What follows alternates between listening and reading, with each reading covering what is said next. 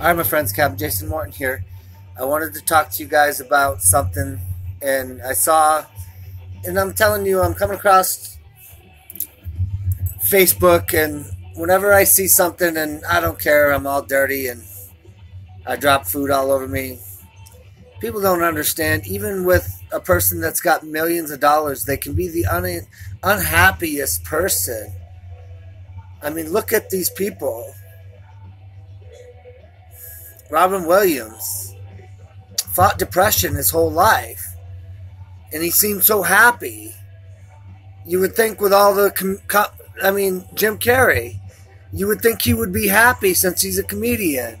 He's fighting depression.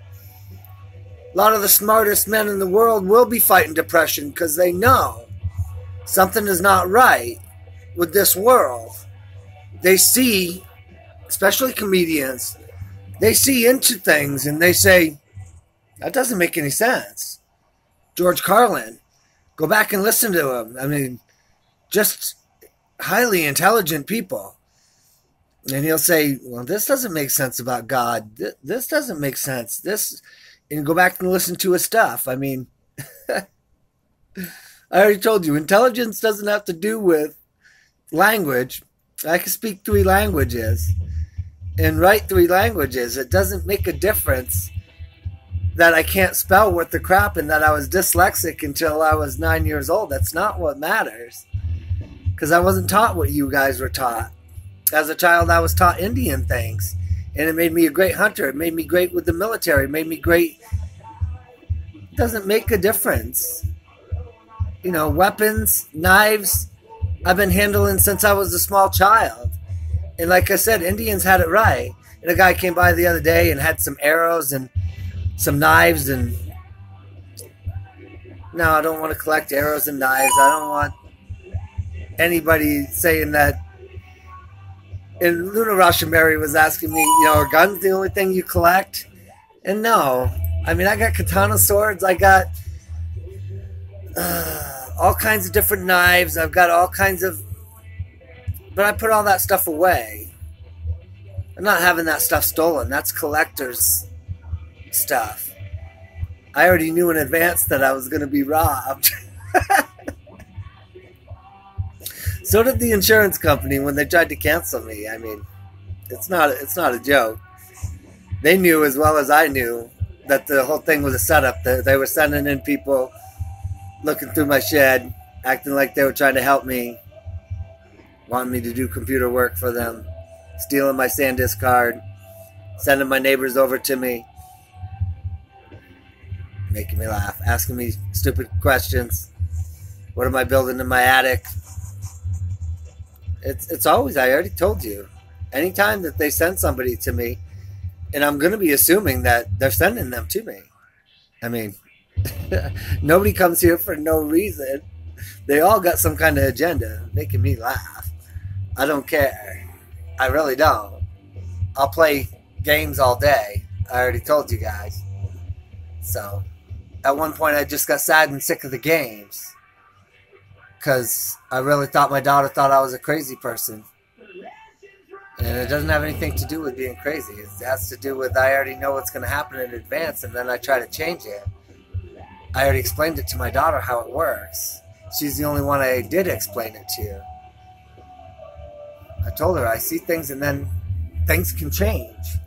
You can make a different decision and then I can see something else that happens because I didn't do what I was going to do. And it's weird.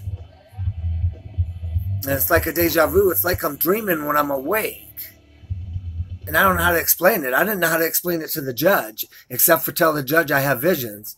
And then he stuck me on frickin' psychotic medications for having visions.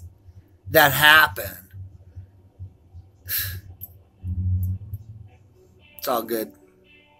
It makes me laugh. He shouldn't even have been the judge to be in my medication court. I mean, he's my judge for my case. He shouldn't stick me on psychotic medication. They already know that shit's totally illegal. But they did all kinds of stuff that was illegal. I mean, sent me to the mental hospital when I looked right at them and said they were profiling me off of Facebook. And I can prove they were profiling me off of Facebook.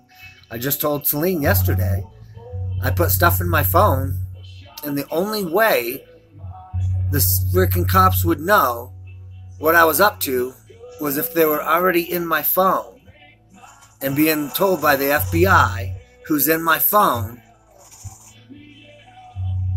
There's only one way they could know, because I didn't show those videos to anybody or put them on YouTube. They're in my computer, and I created them with my phone. And the one before, when I got angry and went down to the police station and said I had a gun in my briefcase, they locked me out of the police station. I didn't show that damn video to nobody. I only put it in my phone. And on my walk down there, I got there and the damn thing was locked. And I looked at Jody and I said, "Come on, Jody. Let me in. You know I'm not going to hurt anybody." Just like when I walked to the state mental hospital and said my gun was in my frickin', you know, and my keys were in there. It's all making me laugh, and it all makes me laugh so much, but they know, like I told you, they know because they're in my phone. I know they're in my phone. They know they're in my phone. They know I normally tell the truth all the time. So, it depends. Every once in a while I have to fuck with them and throw them a curveball. I really do. But I'm not messing with people that are honest with me. Once you start lying to me, then we're going to have a problem. I'm going to start messing with you. If I catch you lying, I'm not going to believe a word you say, and we're going to have a problem. That's why I already told him I don't trust Dr. Gonzalez. I don't trust Dr. Bonnie. I don't have a problem with Dr. Jenna Miller, because she didn't lie to me. She said, "I didn't put you in there." And I said, "I know. I put myself in there because I knew what I would do to them cops for threatening to hurt my kid. I wouldn't even have cared about me. If they were threatening to kill me, I would have left it alone. But you threatened to kill my kid. I left it alone when they killed my dog. And I was only sad when they got rid of my other 2 dogs. And I haven't gone to mess with the dog pound. And I really, really should. But I haven't, because I love animals. It doesn't do any good, like I told Celine, to take down the dog pound who are helping animals. If you're helping, and that's what I told Celine, if you're helping, that's one thing. But if you're setting people up, that's a totally another thing. That's not what we do. If we look through your computer and you're doing kitty porn, yes, we're gonna set you up to get in trouble, because you should be in trouble. We're not setting people up that frickin' are doing nothing wrong, having people come in and put kitty porn in their computer, and then telling Parkview to frickin' say, you know, there's kitty porn. He's saying he's doing pedophilia porn, and shut the fuck up. I didn't say none of that, Parkview. And Celine said, "Well, why are you going to go over to Parkview now to get your hand looked at if you don't like Parkview?" And I said, "It's not that I don't like Parkview. I don't trust Parkview. I've got a death certificate for my child, and they wouldn't let me see the child. I've never trusted Parkview from fucking day one. I used to wake up in Parkview locked in behind the doors for 3 days in a mental hold, an M1, and go, 'You goddamn cops, you sons of bitches.' When I was drunk, I would wake up, because I would be out at the bar somewhere, and they didn't give me a DUI. They just fucking locked me up. That's why I told Celine, I don't know if you guys are helping me sometimes or if you're hurting me. What do you want me to say? I love you guys as much as you love me. You're setting me up. I'm going to fucking set you up. You don't even know. And then you want to lie and turn it all around and put it on the spy community. Are you freaking crazy? Do you know what we do? People will fucking disappear. That ain't no joke. Spy community is doing everything after we did everything for your asses. You guys are freaking lame.